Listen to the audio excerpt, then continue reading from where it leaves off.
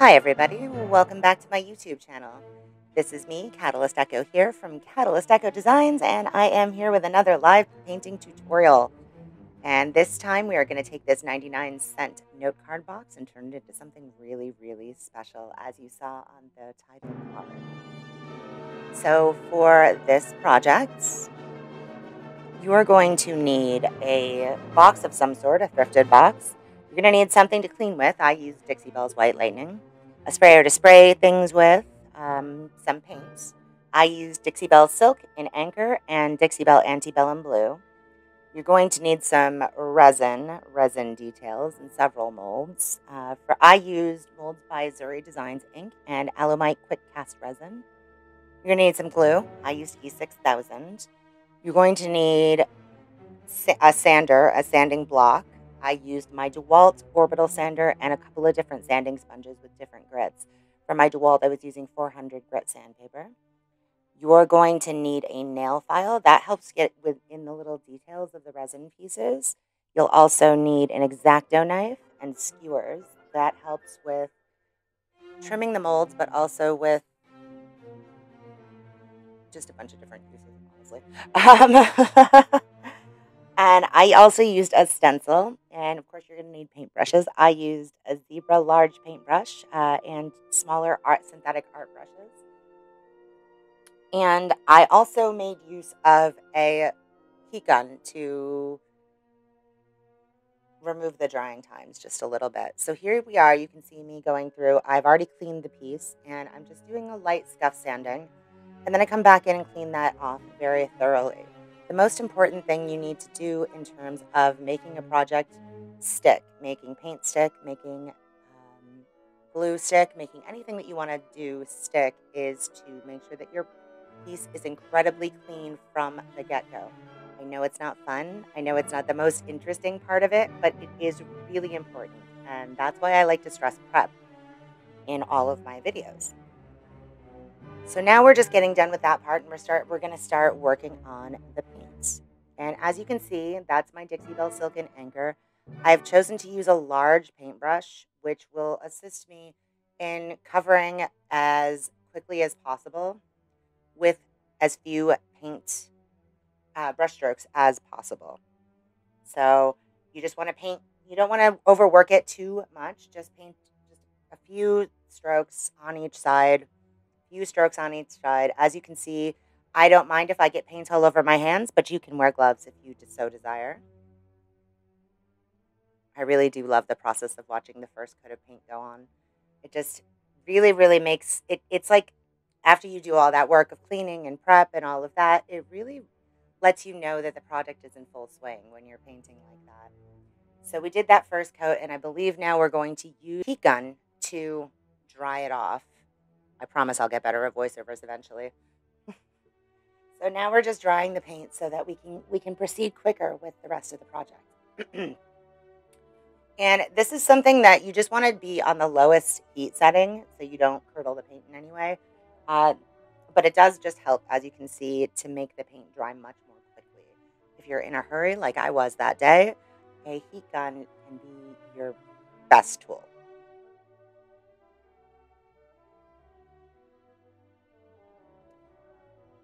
Alrighty, so now we're moving on to the next coat.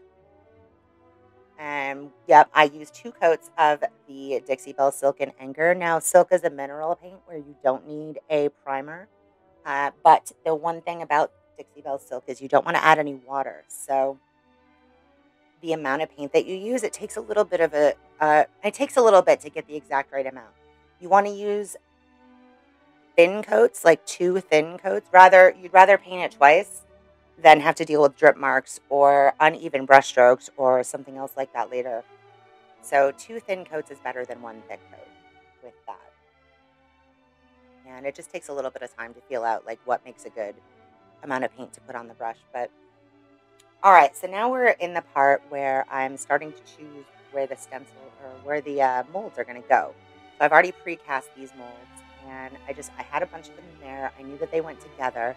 So this is just the process of me choosing and placing how I was going to do that. And as you can see, I'm taking them as I go and I'm trimming them around the edges. I'm trimming around the edges with um, my sanding block to make sure that they're even. Like as I was touching them and feeling them and looking around at them, I realized that some of them had little areas where they were not perfect. They had not been cast perfectly. Not every single time that you cast something, it will come out exactly correct, but that doesn't mean that you have to throw it away. So you're going to see in here, there's one of the gears that I have to really, really trim quite a lot. And then one of the trim pieces I have to take and cut down to size. So here we are trimming this gear piece. And what I did was I just used an X-Acto knife, a really super sharp one, to get rid of all the excess over-poured resin. And then I pulled it out, you know, just little by little, one by one. I'm using a yoga mat in order to keep my work table safe, like an old yoga mat that I didn't need anymore. For that, it's a really good thing, honestly. All right, so here we are continuing to trim this up, and this took quite a while to trim up. But I think it's worth showing because it just shows that you can, if you do make an overpour by mistake, you don't necessarily have to get rid of that piece. Just a little bit of work with a sanding block, an X-Acto knife, and a nail file can really help things out a lot. The nail file helps. It acts like a sanding block, but it gets inside the little details, and it really doesn't take that long in order to, you know, solve the overpour. So here I am trying to work out the best way to put all these different objects together. This is the door knocker 1 by Zuri, the totem, the seamless borders 4, and the gear set 1 by Zuri Design. Oh, and in there also before I cut it was one of the mandalas from Zuri Designs Inc. And you can also see in that little basket I did have the steampunk bug ready to go as well. But I ended up going with just this one piece from the Seamless Borders 4, the door knocker mold, the knocker itself, and the, I don't know what you call that, the thing that's the actual knocker. I don't know what you call that. But yeah, I ended up going with 2 gears, the piece from the Seamless Borders, and the totem and the door knocker for this. I just thought it looked kind of cool just like that. But I knew I was going to have to cut down that Seamless Borders piece, so I believe that that's what we do next. Let's take a look. Oh, and then while my phone is there, I took a photograph of the configuration so that I could get, I could remember what I had decided to do. So I kept my phone there with, and here I am scoring the piece of the seamless border. But anyway, yeah, that's a really good way of like, just if you're putting together a lot of different pieces, but then you have to prep those pieces, just take a quick picture on your phone because that'll remind you of exactly where things are supposed to go. So I first started, after I scored it and then broke it off, I first started with my sanding block, and then I realized it would be probably easier if I just took my Dewalt sander and used it kind of like a, yeah, you can see I'm doing it here. And I'm just making sure that those edges, that there's absolutely nothing on those edges that is sharp or capable of hurting anybody when they touch it. I wanted them to be like very, very rounded. I did not want them to come away from the top of the box at all. Like I just wanted it to fit flush and be rounded so that nothing would get snagged on that piece. That was pretty important to me. So you can see how the edges are very white there. I did both sides, not just the side that I cut, but both sides.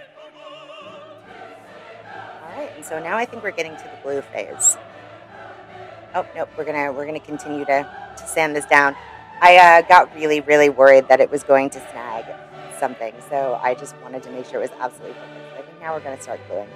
And this is where my E6000 comes in. I chose to use a plate, like a paper plate that I had left over from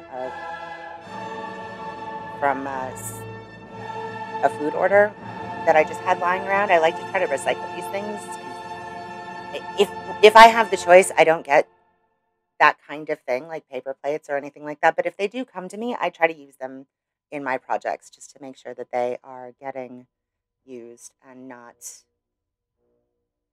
going to waste. And so there you can see I pulled up the photo on my phone so I could just make sure that I was putting everything correct.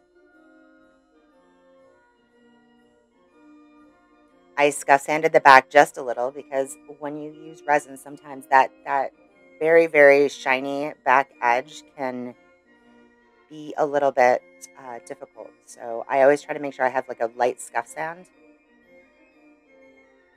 And there I'm using the Totem mold to determine where to put that and marking it with a black Sharpie. So you'll see I go over this a lot with paint. The black Sharpie marks are gone, but I just find that you can use a pencil, you can use whatever you want. I just happen to have a black Sharpie handy to mark things with. And so you just mark like the places that you know are going to be the key points. So like the top edges, the bottom edges, etc.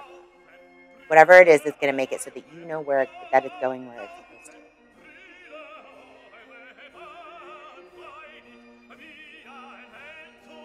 And we're just verifying here. So this was going to be the tricky part. And making sure that that back piece was 100% straight. It's actually something that I hesitate to point this out, but it didn't entirely dry straight. And I'm going to watch this. Yeah, see, I can see where I can see what I must have done. See, it looks straight there, but it was slightly off in the final piece. I don't really mind it. I think it looks fine. But in the future, I might put something between, two of the molds to make sure that it stays put. Because I was using those gears, since they're the same size, to judge. But, yeah. It turned out fine, though, in my opinion. I think it turned out just fine.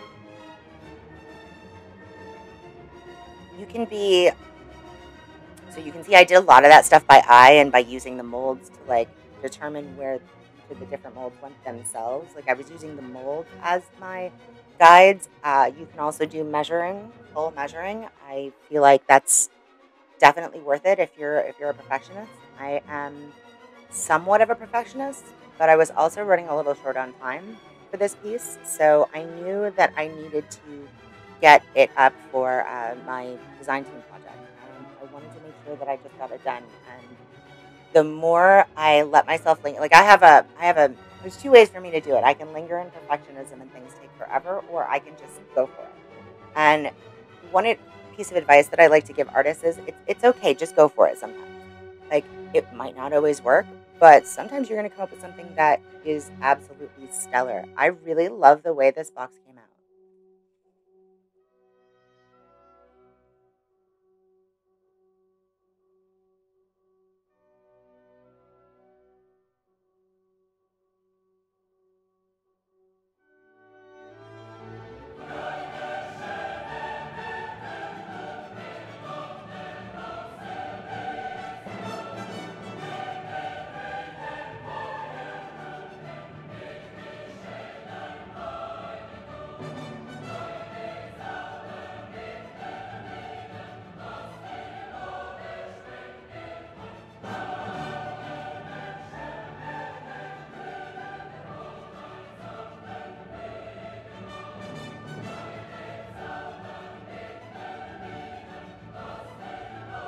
A little trick for making sure that paint gets all around and into the little fine details. There's a couple of different ways you can do this.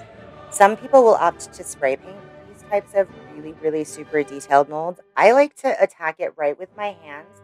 I want things to be a little bit more textured and detailed. I find that more compelling personally. But as you can see, I'm using kind of a rounded craft brush, and I'm getting into the little details. One way of handling that is kind of go over it first and get the thing painted in broad strokes, and then you go through and in there and you move around any excess paint into the little crevices and pieces. I always start with my darkest color here. I knew I was working with black for my background, which made it very easy, but you always want to, if you're using color, which is something that I also do a lot, you generally want to, when you work up with a mold, start with the very darkest color and work your way up.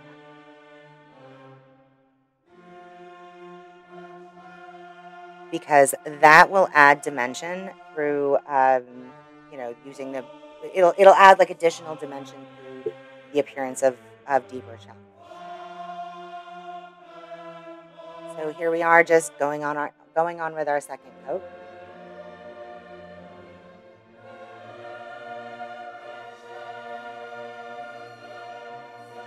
And this really helps, like the first coat, you'll notice details that aren't covered. So you're going to go in with your second coat. Again, it is 2 thin coats rather than 1 thick coat. So you're going in with your second coat and you're just making sure you've got to be detail oriented if you're going to do it this way. You just want to go in and make sure that all the little details are covered, in particular where it is joined from the mold itself to the box itself. Like, that's something that I look out for very, very extremely. And you can see me doing that right there. Like, you can see that I'm being very, very thorough, going around each mold. That was more important to me than making sure that each mold was fully covered black, because I knew I was going to be going in with decorator waxes over the top. So to me, it was the little minute details that were actually the most important part, like the parts that sink in, rather than the top parts of the mold. So you'll see me like even almost rubbing it off a little bit because it's not important. I know that I'm going to go in there with the Zuri wax paste, the 3 that I had, to go and kiss the details. So yeah, we are finishing up the second coat here.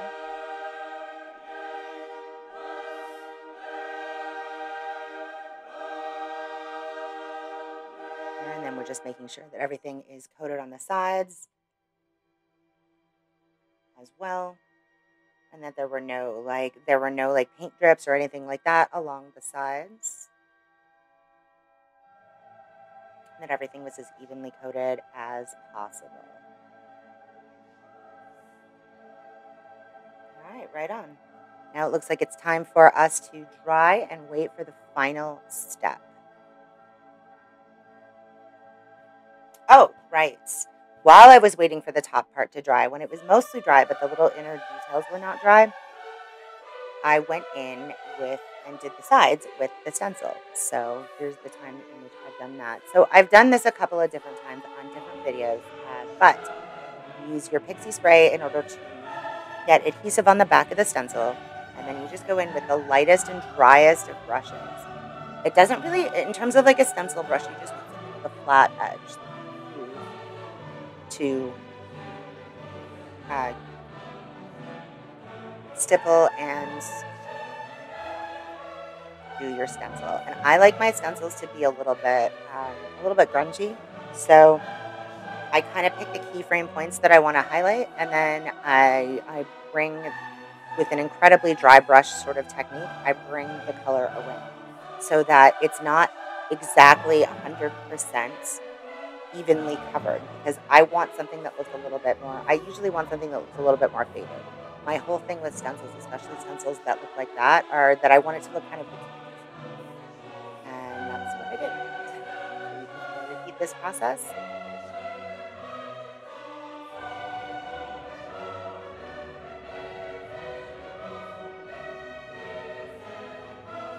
Oh, that was me making sure that everything was perfectly dry. The benefit of using a dry brush stencil technique is that it dries pretty quickly, but I just wanted to make sure before I flipped it over and put it down that it was 100% dry. So I went over it with my heat gun. The heat gun is a very, very important tool for a painter, especially if you're doing things and you want to maximize your, like you don't want to spend a lot of time just waiting for paint to dry. Obviously, waiting for paint to dry is boring. That's what people say. They're like, it's as dull as watching paint dry. And it is. Watching paint dry and waiting for paint to dry is a big part of what I do. But the heat gun helps. So you just want to be careful, though. And you can see me kissing the edges of the top, like the top edges, with that Antebellum glue while I was waiting for that to fully dry. And then I'm placing the stencil on the top,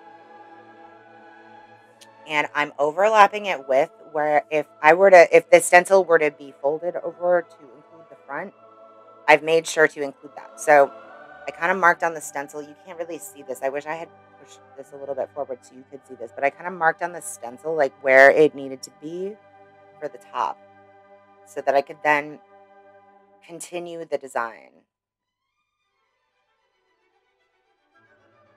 You can see a lot of artists will have nicely manicured hands when they do their art. I wish I could do it like that, but I like the feel of feeling things with my actual hands, so I don't like to wear gloves. And so therefore, manicured hands are just not for me.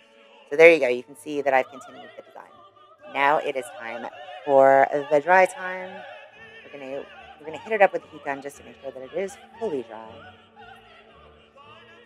And just look at that and kiss the tops just a little bit. The more multi-layered dimension you can add, the better. So I knew I was going to be using the Bora Bora Blue and the Phoenix Blaze Copper and the Venetian Gold wax paste that Zuri has. You can see them next to me there. But I wanted to just give them a base so that they didn't have to shine so brightly against the black. Like I wanted the blue to really pop. So that's why I did that, why I kissed those edges with that. And then as you can see, I am applying the last resin piece. And that is fully dried. I did end up spraying the back just to make sure it was a perfectly even coat. I did end up spraying the back with black spray paint, very, very matte black spray paint. So just as an FYI, I used Krylon chalkboard paint for that. I just wanted it to make sure that if anybody looked in the little, tried to get in there with a pen light or something, that it was fully covered.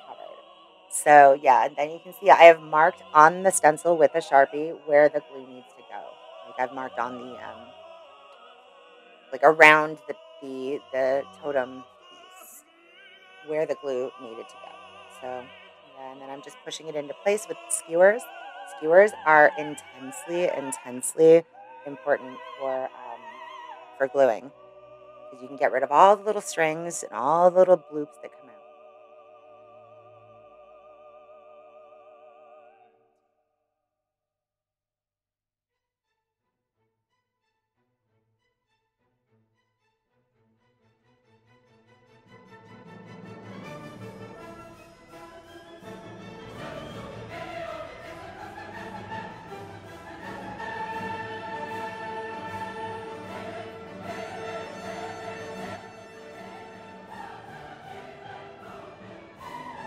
And there we go.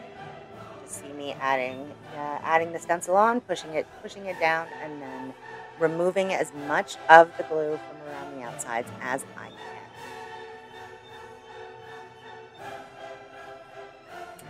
And that's about it. So I hope you enjoyed this video. If you did, please be sure to drop me a like and subscribe to find out for part 2. Part 2 is the full Monty of customization for this piece, and it was a multi-layered paint and wax extravaganza. It's my favorite part, but I thought that this part was important to put up first. The other video should be edited and live by the end of the week.